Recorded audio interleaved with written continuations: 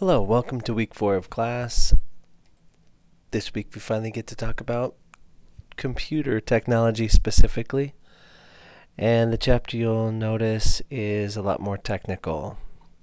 I do love this textbook, however, in the fact that it does focus so much on teaching and learning first in the first 2 chapters, and then the 3rd chapter really starts getting into technology and helping you build your understanding and your skills with computer technology. One thing I wanted to report from last week is the quiz grades improved significantly, so hopefully you're getting more comfortable with the quizzes, and the average score last week was a little over 8, so that's really good. I don't know if that was because you were more used to it or is easier, or if you studied by going to that review or the practice test. Anyway, this week, to support your learning about Chapter 3 concepts, there is this handout that you're going to create in Word that you're going to submit to me, and I'd like you to make it kid-friendly.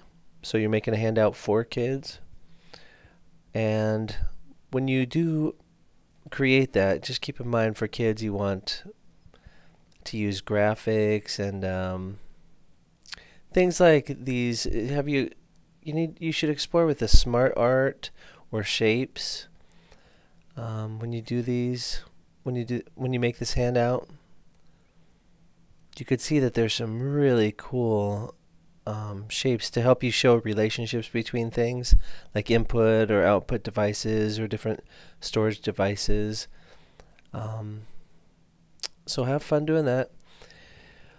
Also this week, the lab is pretty easy. It's about the web, but there are a couple things I want you to pay attention to. One is I'm going to have you take a screenshot or capture of your bookmarks to show me that you've organized them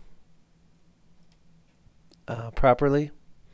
Basically, what part of the lab has you do is create a folder, and I just right click here on the bookmarks and I put new folder, and you could put must view. Let's say you're creating a folder for your students related to the Oregon Trail, and you want they have to view these. And another, let's say another folder, let's put this at the top, I'm just clicking and dragging. Another folder you want to put extra credit. So I right click again, I label this folder extra credit, or if you have extra time, you could look at these. So I'm organizing the computers in the classroom under these 2 categories. Now all you need to do after you've saved some bookmarks, let's look at the bookmarks menu here.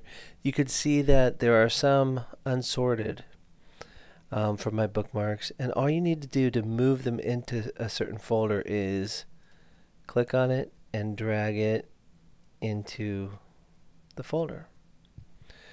You could even, by double clicking that, I opened it, and I could even change the name to put, well, this happens to be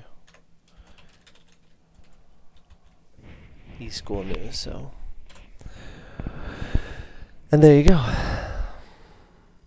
So now when I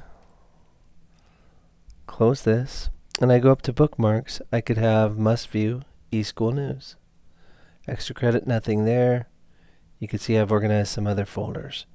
This way, when you have bookmark, when you just bookmark sites, it's so convenient to bookmark them when you're looking at them, but you want to organize your bookmarks so it doesn't go all the way down the page and they're all unorganized and they don't really meet your purpose. So to save time, I'm going to have you not only look for certain websites, but then organize your bookmarks. Well, I hope you have a great week, and I will see you online.